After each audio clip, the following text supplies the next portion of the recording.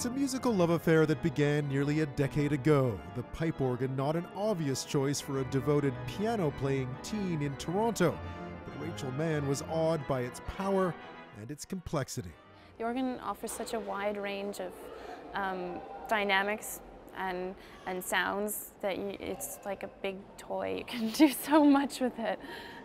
After lots of lessons, a music degree, and time at Toronto churches, she landed a position at a cathedral in southwest England.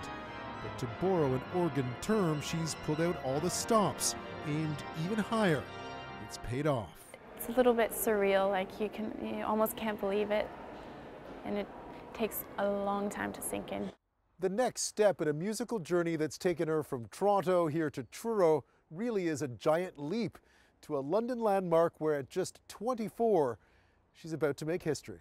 In September, Mahon is headed to St. Paul's Cathedral in central London to become the first woman to ever hold an organ scholar's position in its 400-year history.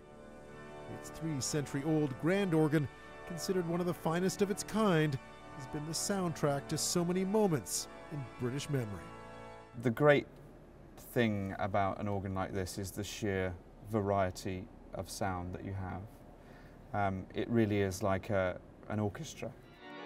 Back on a more modest organ from Mahon's past, the professor who helped her hone her skills sees a very bright future for his former student. I think she plays so well that the profession's going to beat a pathway to her door.